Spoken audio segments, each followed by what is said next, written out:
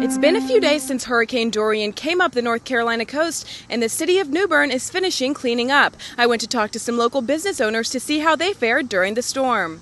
I feel very relieved, very relieved. Like I said, I feel blessed. New Bern residents were holding their breaths as Hurricane Dorian approached. We were a little gun-shy, a little concerned. Anytime there's a hurricane coming by, we get a little bit nervous. They feared the worst. Just because of last year's impact.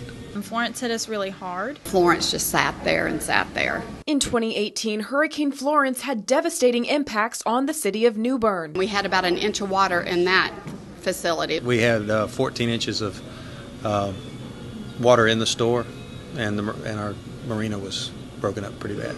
Florence actually collapsed the roof of one of our storefronts. After almost a year of work to repair damages from Florence, residents were relieved to see minimal damage after Hurricane Dorian. We didn't have any damage whatsoever. It was a relief. It took us an hour to get the store put back together. When we came in after Florence, it was devastating. I feel blessed. My birthday was the day of the storm, and it was a birthday present that I could open the next day.